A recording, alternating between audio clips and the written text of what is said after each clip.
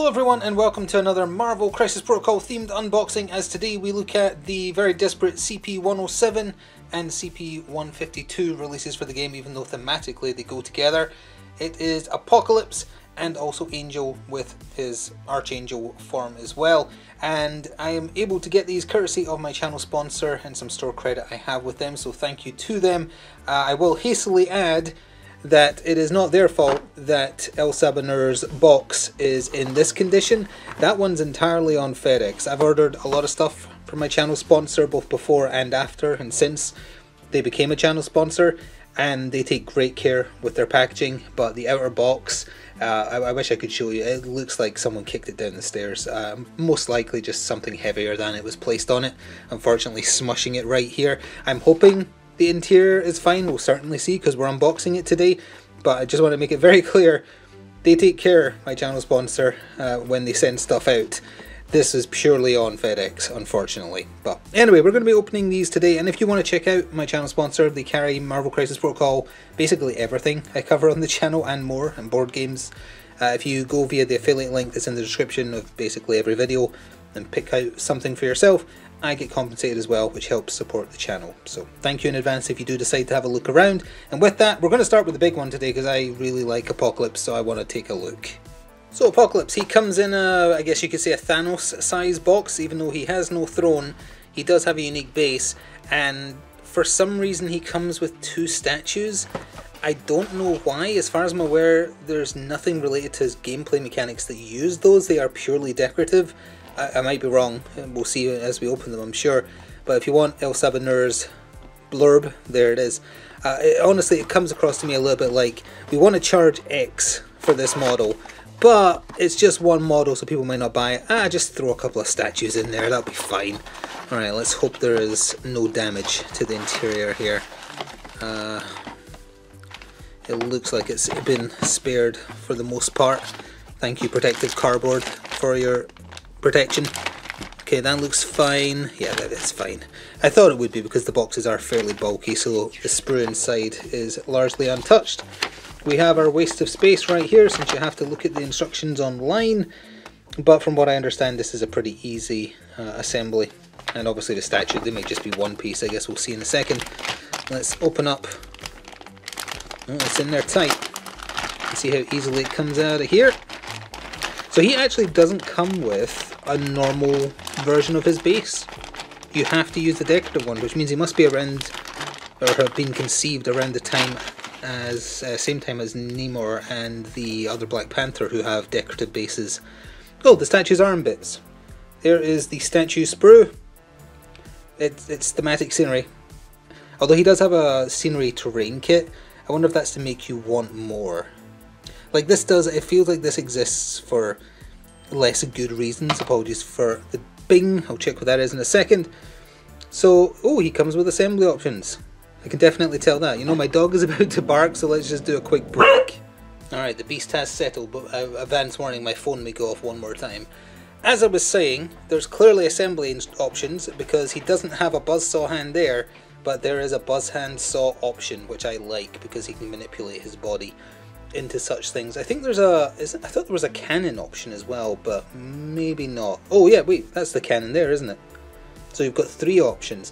I kind of just like him standing aggressively. I don't know, I'm going to have to look at the assembly details. So that is your one option for the base. It is a cool thematic base though, but if you don't have this size of base sitting around spare, and I think the only spare one you'd have is from Dormammu. If you used his scenic base, he came with a bog standard one as well. So that would be your only option outside of third party. But he looks like an easy enough assembly to me. Nice and large. I'd say he's probably Thanos size. Yeah, that looks it to me based on just the chest height there. So thankfully all the sprue for him, despite the box being a little beat up, is fine. So I know I complain about how much recycling you get now with these, and it's so annoying that it's the cheaper option for them to do it this way. But because Apocalypse comes with so many cards, and they're covering every language that they cover for the game, look at that chunk of just wasted paper that's going to have to get recycled. But we only need one card because, yeah, the statues don't have stats, so that's recycling. Those must be related to the horsemen. Those will be the evolution tokens. So we also have, let's see, that's English, that's English, that's English, that's not English. So yeah, there's 3 cards, and then the rest are recycling. And then we have 4 cards because it's horsemen, or maybe 5 because there's one explaining the mechanic. Yep. And then all of this, all of that is just such a waste. It hurts. I know it's going into the recycling, I'm doing the right thing with it, but it still hurts. Ugh. So anyway, Apocalypse, he has the 4 horsemen of the apocalypse. That's his mechanic. And it's a little complicated to say the least. But if you want to pause and read about the horsemen, I don't really want to do like an ad hoc explanation, but who represents each horseman, you have a selection of different choices. You'll have to find the PDF if you want the full list or third-party app. But a bunch of different characters of different threat values can be like war, etc. And they can each do different things. They earn evolution tokens, which gives them benefits, and that is how they work. Is it full art on the back? Oh, it is. It's cool. I like that. With Archangel obviously being one of the main ones, since after he lost his wings, Apocalypse gave them back at a price. So that is how the horsemen work. It is complicated, and good grief is a lot of extra gubbins to keep track of while you're using him, from what I understand, because each horseman gets a unique power.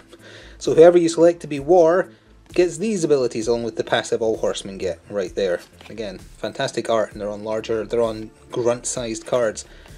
Death, they get a special trait. Again, excellent art, hopefully in focus, there we go. Famine, of course, I don't really like that art in that one. And then Pestilence, that's pretty fun. Very old fashioned actually.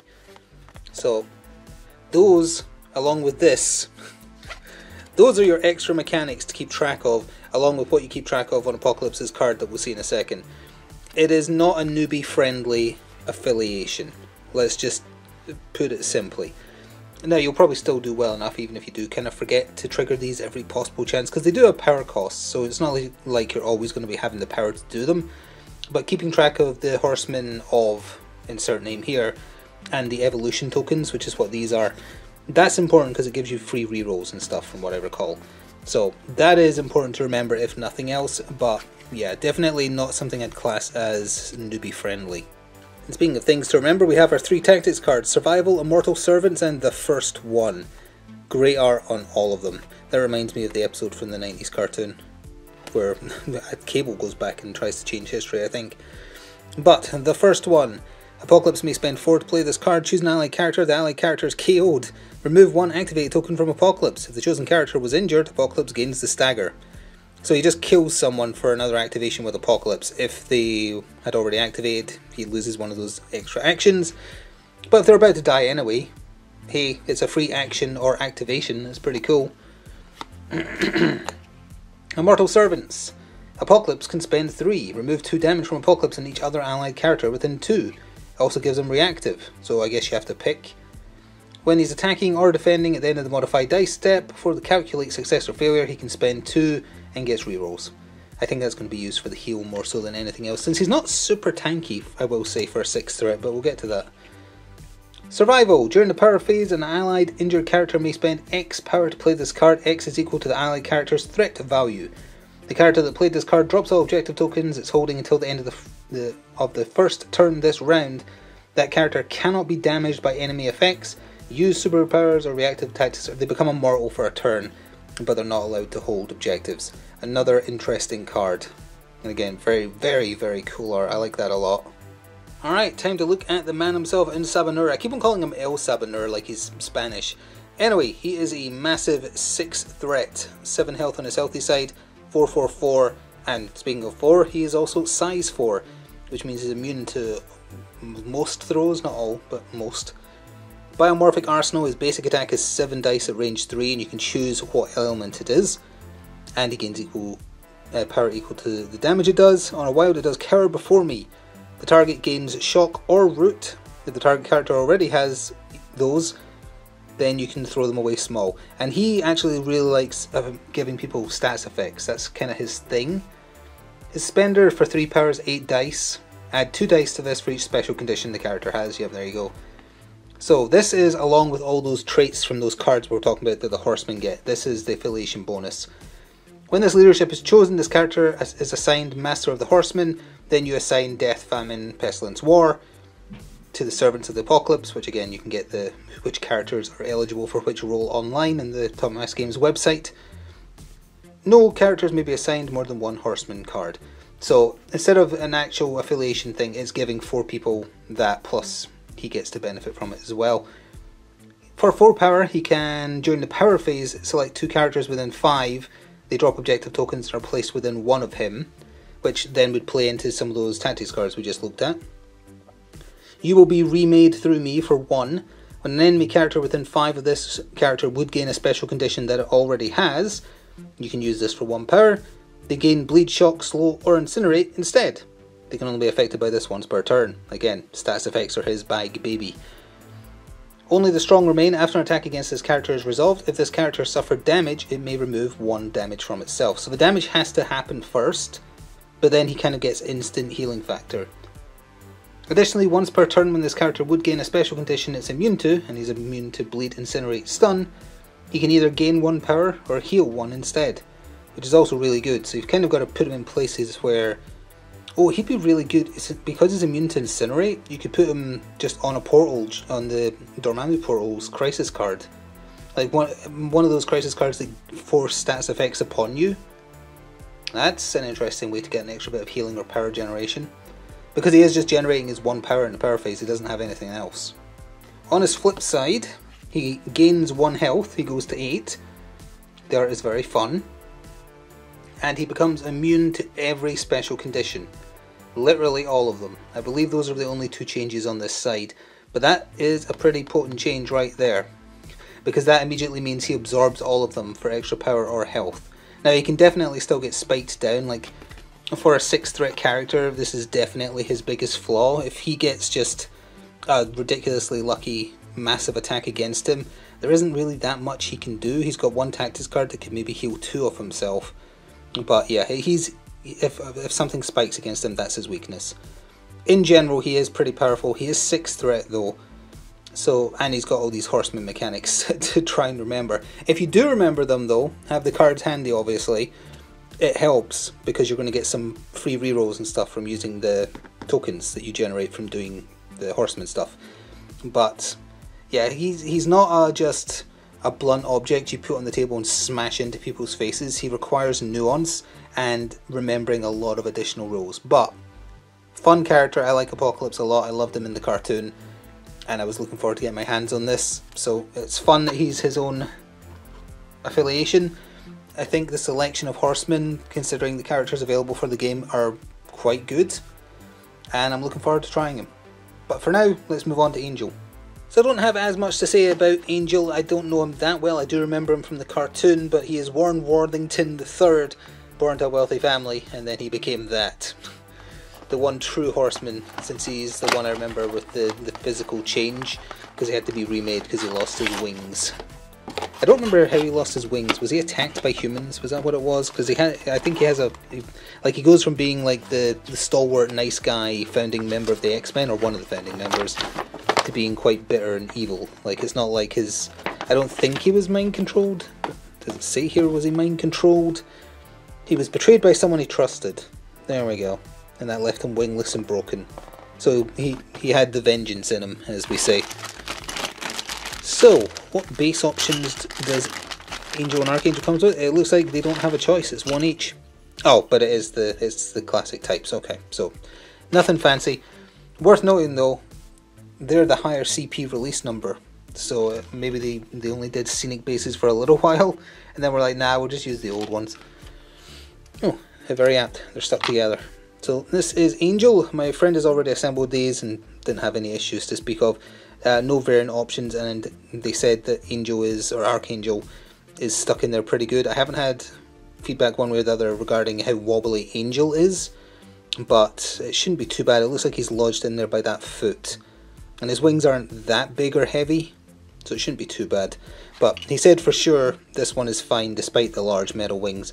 Like he's rooted into the pillar or whatever it is here pretty well, and the sprue is thankfully completely fine. Nice detail on the wings too, I hope that's picking up there. So I was going to spare you me going through all the cards in a different language, but I'll just mention be careful, because one of my English cards was on the front and the rest were on the back. So they were not placed together, so I almost missed it. There's 4 tactics cards and not 3. So be careful with that. Death from Above, which I think is an old card with new art. Battlebound, Fallen, and Ultimate Sacrifice. Archangel may spend 2 to play this card at the start of an activation if he's overlapping a terrain feature. This turn, when Archangel attacks a character that is not overlapping a terrain feature or is overlapping a terrain feature of lesser size, then you get 2 added onto the attack. So he has the high ground, Anakin. Battlebound. When Archangel begins a move action within 3 of Psylocke, he can spend 2. When Archangel ends his move, place Psylocke within 1, and then she gets to perform a 0 cost attack. So it's their kind of team up card against the Juggernaut for some reason. Fallen. When an allied angel would flip a stat card, oh yeah, this lets Angel become Archangel, which is actually a pretty cool card. Very thematic, he just gets reborn, you place him within 1, flip his stat card, and then you can place him. Only on his flipped side, but still a pretty cool card. Good art too. Ultimate Sacrifice, oh is that him getting betrayed right there? When an allied character within 2 of an allied angel is targeted by an enemy attack, Angel can spend 2 to play this card. He becomes the target of the attack.